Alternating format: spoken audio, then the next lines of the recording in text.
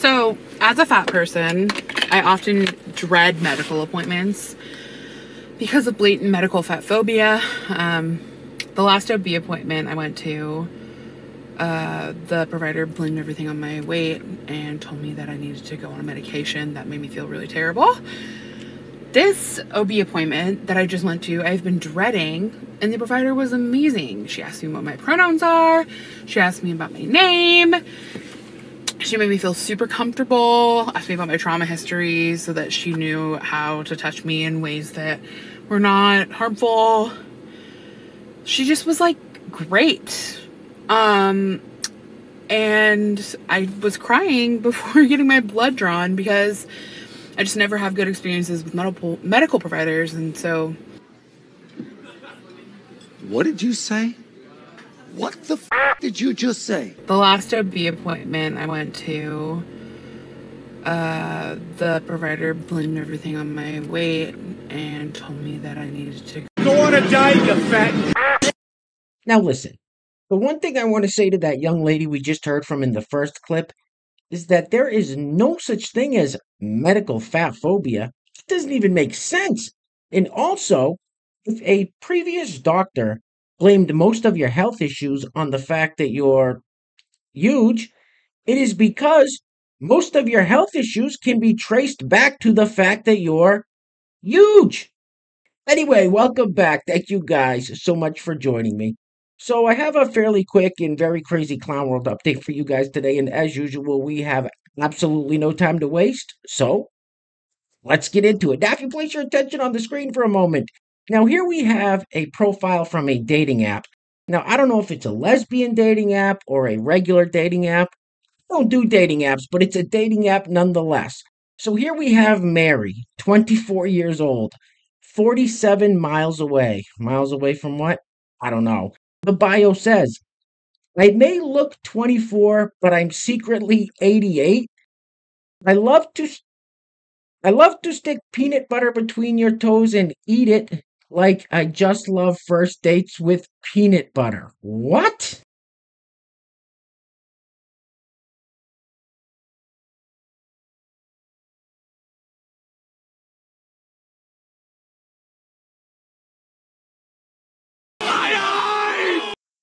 All right, let's keep it moving with everybody's favorite paid establishment show, The Young Lad Harry. Now, in this clip, Harry talks about how terribly Donald Trump's campaign is going because, well, basically they got him hemmed up in a courtroom in New York City. However, some of you may recall that last week, Trump held a rally in New Jersey where 80 to 100,000 people showed up. Sounds like a pretty good fucking campaign rally to me. Roll it. Listen, I just want to talk about how crazy Donald Trump's presidential campaign is right now. So currently, 4 days a week, this guy is sitting in criminal court in New York City facing 34 felony charges for allegedly falsifying a bunch of business records to cover up the fact that he had an affair with an adult actress while his wife was sitting at home taking care of their newborn baby, and he wanted to cover up the scandal so his election prospects in 2016 wouldn't be interfered with. He didn't want the American people knowing about the story. Meanwhile, while Donald Trump is not in court the days that he has off, he's posting campaign ads calling for a, quote, unified Reich, taking language right from the Germans in World War II, if you're catching my drift here. That's Donald Trump's campaign right now. Why are people even thinking that this is a choice? Why are people even deciding between Joe Biden and Donald Trump? Joe Biden is the obvious choice. Good policy, good man, and even if you disagree with him, look at the alternative. Donald Trump, who's doing everything I just mentioned and more. This is the easiest choice as Americans will ever have to make. Biden 2024 every day. You are a fucking moron. All right, next up we have this fellow who really isn't exhibiting too many signs of TDS. However, the way this guy is praising Joe Biden has to be some kind of illness in itself, right? Am I right? Roll it. Do you know who the most underrated person on the planet is? Based on what he's done so far, history will say he's one of the greatest ever. And yet many Americans are dismissive of his accomplishments and many belittle him. While he's no show horse, he is a workhorse and smart enough to surround himself with top-flight professionals who collectively deliver extraordinary results. So, do you know who the most underrated human is? The totality of his accomplishments, including on job growth, wage growth, drug costs, crime rates, guns, infrastructure, COVID, climate change, judicial appointments, diversity, bipartisanship, burn pits, student death, the stock market, the supply chain, reuniting separated children and saving American democracy from tyranny is astonishing. Now, the measure of this man is not in the way he walks or talks. It's in the effectiveness of the way he works. Sure, he's no kid, and it's not like I don't recognize his frailty too, and I don't love every single thing he's done, but when you look past the physical and recognize the results and ignore the right-wing ecosystem's lies and misinformation and understand how aggressive his opponents have been in trying to stifle his progress, any honest, objective person would have to say, particularly when compared to the incompetent fascist criminal he followed, this man's achievements are nothing short of spectacular. I say we should all sing his praises, honor him, respect him, thank him. He, our president, Joseph R. Biden, deserves our emphatic appreciation, and I am not afraid to say so. Are you retarded? All right, next up we have this lovely green-haired lady wearing a muzzle who says that she's been seeing a lot of trans people who are into clicker training, which is how you train a dog. Roll it. I've been seeing a lot of trans people say that they would be into clicker training, and I just want to put out there, just know what you're getting into before you start that. And if you know what you're getting into, well then have fun. A few moments later.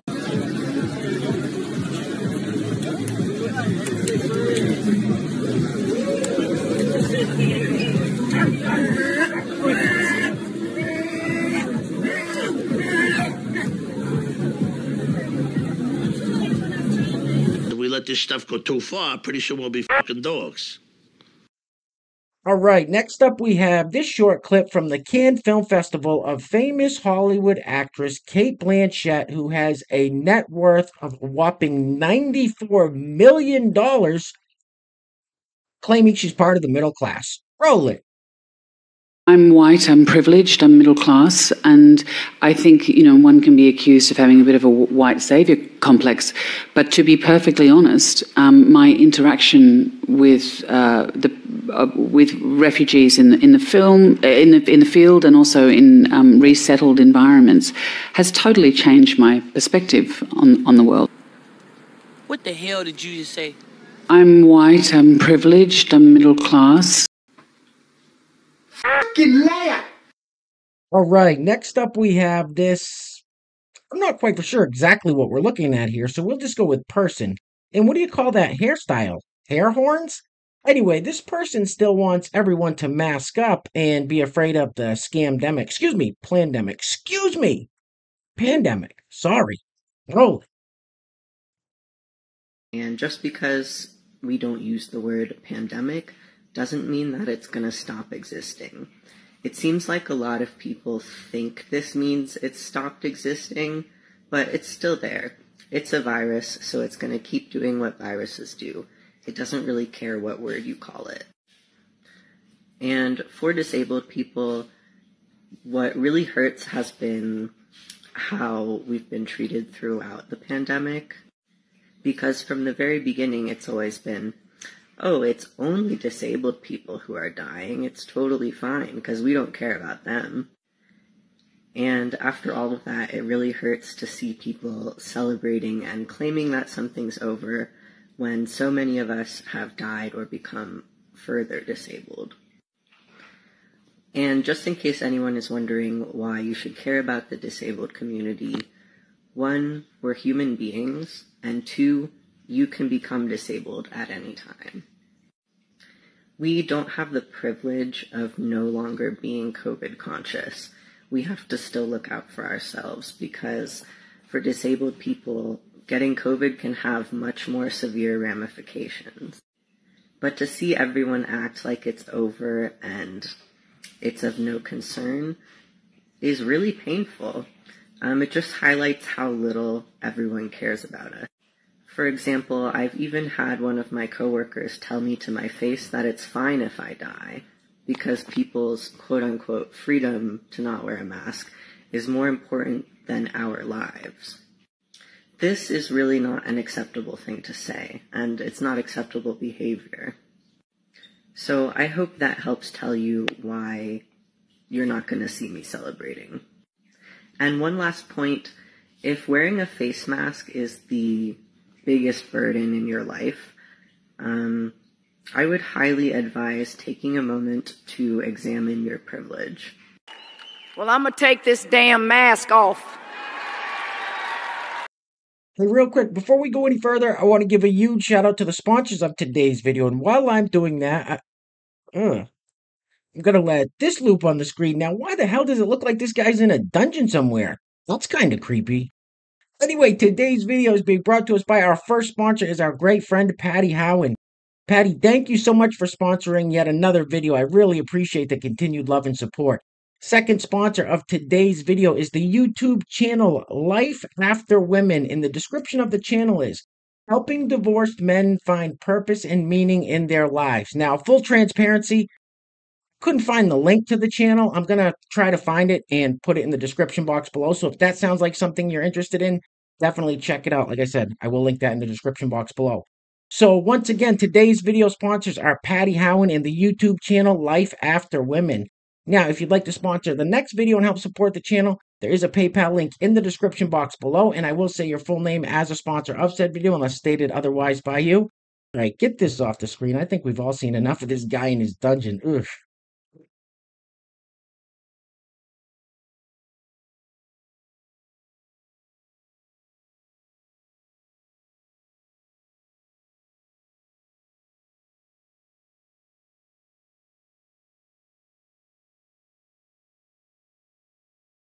Okay, that's not creepy.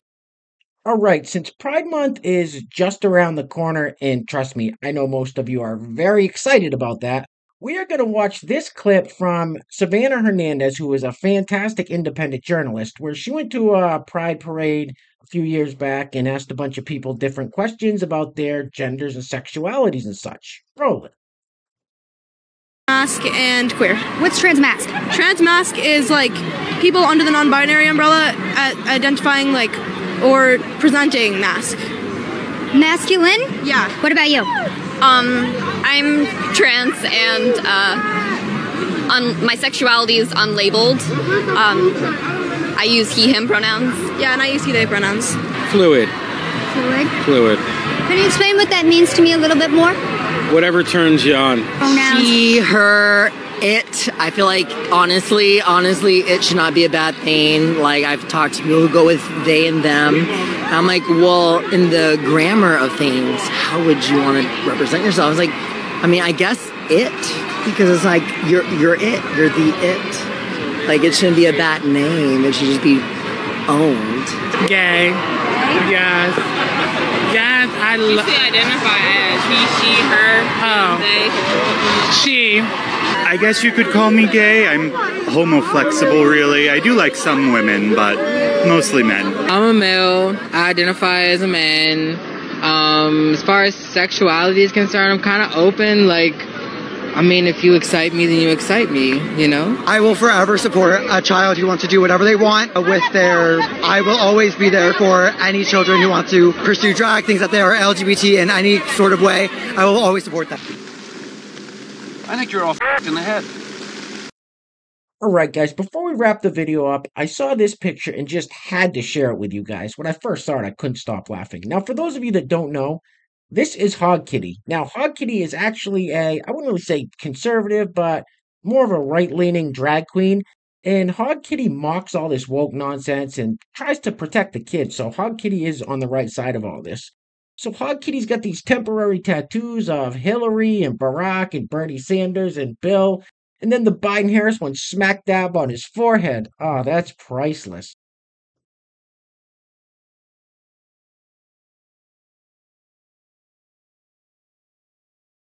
You look ridiculous. And that's actually part of Hog Kitty's whole shtick, is to look as ridiculous as possible. Anyway, we're going to be wrapping it up with this clip from The View where Joy Behar says the most ridiculous thing that's probably ever been said on The View. And I know, that's a bold statement, but judge for yourselves. Anyway, things are clearly getting very crazy out there, guys, so please take care of yourselves. Take care of each other. Till next time, love you guys. Peace. Roll it.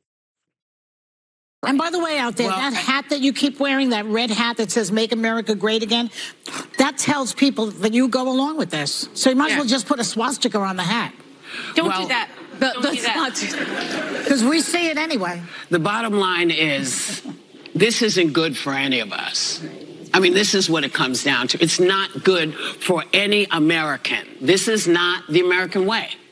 This is not the promise of America. She doesn't always get it right, but we know we can fight to make it better. When you have someone who says, I'm going to get rid of all criticism, I'm going to get rid of anything that's dissenting, this should make everybody really scared. One of the great things about this country is that you can stand here and say, you know what, I don't like how the country's being run. And you know that nobody's going to come and snatch you up for saying that. You want to keep it that way. That's why it's important. We'll be right back. Can you repeat the part of the stuff where you said all about the things?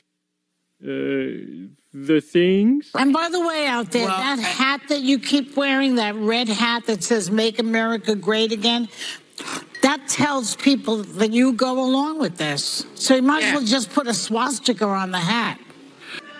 Or, here's another idea that's going to be very controversial.